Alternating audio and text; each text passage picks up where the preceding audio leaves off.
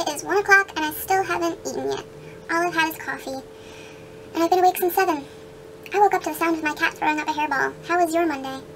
So, hey guys, welcome back to my channel. If you notice, I do have the same makeup, the same shirt as my Sephora unboxing. That is because I am filming on the same day, pretty much back to back, and I'm starving, so let's just get through this video, shall we? So first, I'll show you my palette. Last month I did hit pan on 2 of the shades. This month I have hit pan on a 3rd shade, and I've expanded the pan in the other 2 that I already got pan on. This is, again, my Stila Not So Nude palette. Here is where I'm at. So last month I did hit pan on Sugar and Buff, and this month I did make pan on Mink. So that was really exciting. I have a really big dip going in, what is this, Fawn? So I do expect to hit pan on this one next. These 2 are slower going, Barefoot and Dolce. I don't need as much of Barefoot because it is very, very pigmented, and Dolce is just not a color that I reach for a lot. So I do think that those 2 shadows are going to take me pretty much the entire year to use up. If I don't know, we'll see. I'm hoping that I can finish these all up by the end of the year, but those are the 2 that will definitely be giving me the most difficulty. As always, this is my Stila Kitten highlight. No pan yet, but I do have a very big dip. I can start to see a ring around the center of the pan, so that's awesome. And if you've seen my other videos, I'm not even worried about this. I haven't been touching it at all. I don't like the formula of the convertible colors. So that is what my palette looks like this month. I'm pretty satisfied with the progress. It could be faster, but it is what it is, and I look forward to seeing more pan in the future. Next, let's get into my Finish 16 in 2016. I do have a few products that I finished up this month, so let me show you those. This is my Marcelle Micellar Water. At the last update I was down to here, and then I did finish this up pretty quickly after I filmed the video, so there's that. Then I finished up my L'Oreal Infallible Makeup Extender Setting Spray. So that one's all finished. You can hear there's nothing in there. The next thing I finished up is this Liz Earle Eye Bright Soothing Eye Lotion. This is where I was at the last update, and it is completely gone. And the last product that I finished up is my Nexxus Youth Renewal Rejuvenating Elixir. I know that the bottle looks a little bit cloudy and milky, but I did have this sitting upside down in a little container for like 24 hours, and I've used up all that came out of this bottle, so I'm calling it done. So there's that. I was down to here at the last update, and it's all finished up. I really liked this product, and it looks like the price of it has gone down since I got this one. It's about $17, so once I finish up some of my leave-in sprays, I have a ton of them, I might actually go back to this.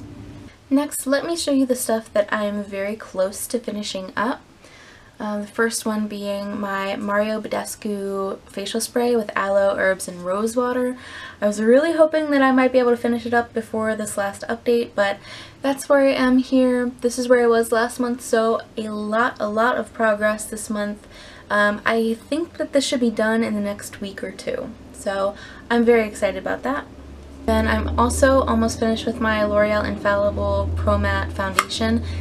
This has been cut open, and I have scraped everything out of it, and I've put it into a little jar. This is just a little skincare jar that I have, and that is how much I have left. I have no doubts that I can finish this up in the next week or 2. Then we have this Lumine Peat Moss, what is this? My Lumine Matte Touch Deep Cleansing Peat Mask. I'm making steady progress on this. I'm using it about twice every month. So this was last month, this is this month. And there's a little bit like caught up here, but when I squeeze it and I push the air bubble up, that's where I am at that line. Especially since we're going into summer, I see myself finishing this up in the next few months. Then let's show you the Balea Charcoal Nose Strips.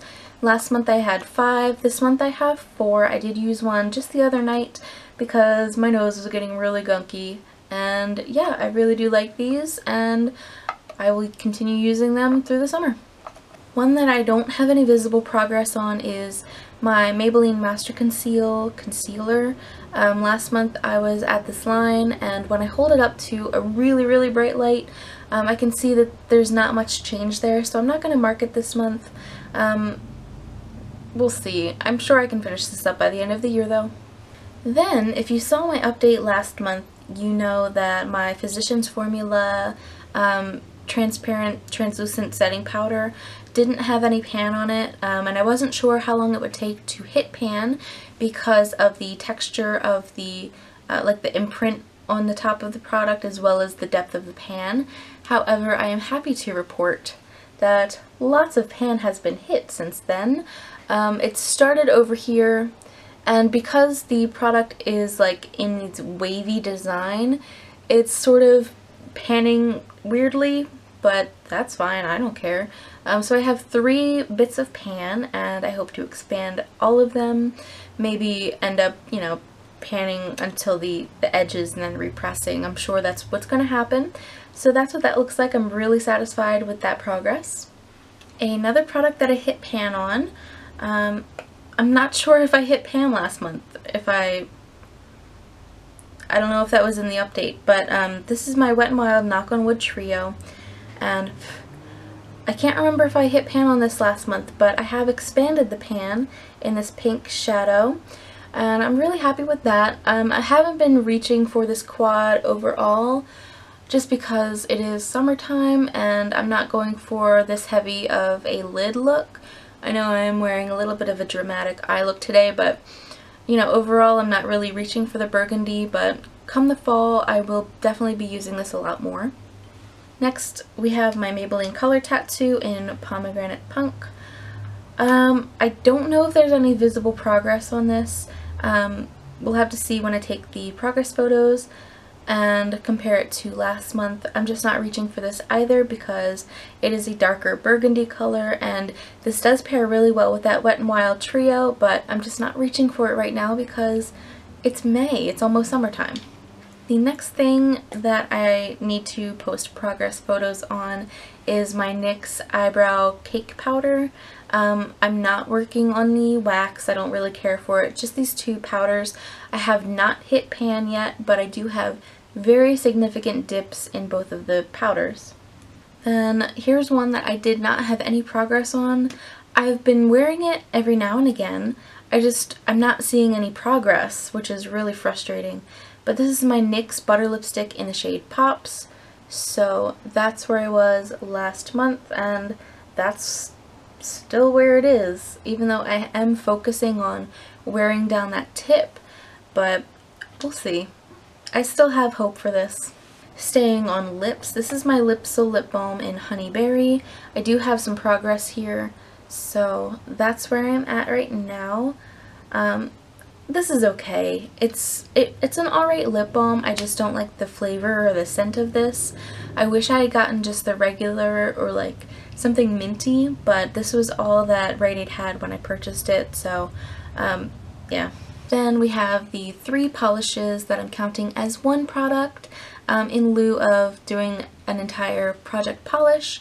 This first one is the e.l.f. polish. This doesn't have a name, it's just a nude color. I've used this, I have this on my nails now. I've used it at least once or twice. Actually, now that I'm holding it up to the light, I can see that the product is a little bit lower than where it's marked from last month, but it's not low enough to make another mark. It'll just look like one big blob. So I have made a little bit of progress, but this is a 1-coater, so I'm not using a lot of product when I do use it. As far as nail polishes are concerned, I really only do my nails once a week, so this is still a small polish. I have no reservations about finishing this up by the end of the year. It's just a little bit slow going. Next, I have my Rimmel 60 Seconds polish in I Lilac You. I do have some progress here. This is where the polish is at now. I really do like this color a lot. Yeah, I can see myself finishing this up in the next couple of months. And finally, I have my Wet n Wild Fast Dry nail color in Buffy the Violet Slayer. This is going to be really difficult to see the progress line on because it is so dark, but I was there at the last update and I'm here at this update, which is really great. This is a 2-coater and I think I wore this twice, so yeah, I'm very happy with this progress. I'm about 40% of the way through this bottle and I think it does taper in a little bit, so I think that I'll start seeing more progress faster.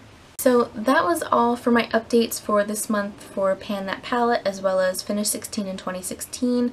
As always, I will have progress photos at the end of this video, so just stay tuned. But thank you so much for watching this video. Give it a thumbs up if you liked it, subscribe if you aren't already, and I will catch you in my next video. Bye guys!